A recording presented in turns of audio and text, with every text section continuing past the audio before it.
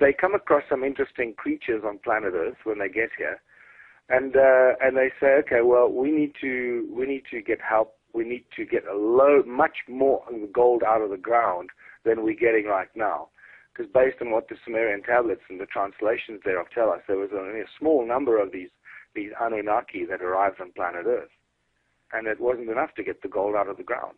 I guess what I'm confused about is, were there two different beings? Were there two different races, or was it all the same species that came here? Well, in the beginning, I guess it was one species. The Anunnaki would be one species, and this is still the big question.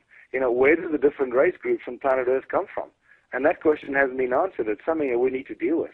It's a very important problem that we need to get on top of.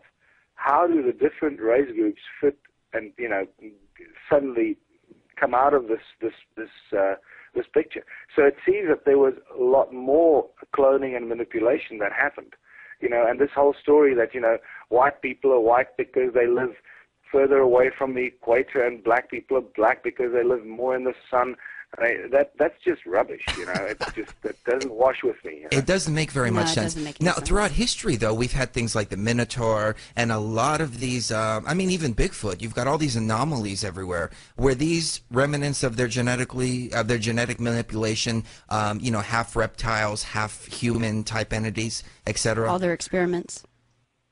Yeah, it certainly seems like it. You know, I'm not sure how far your audience goes, but it's important to tap into every bit of information when you do research. And I believe that as a researcher and a scientist in a world that we live in today, you've got to be open to everything, every area, and every possible bit of information you get. What fascinates me on this planet is the diverse, many different races we have here.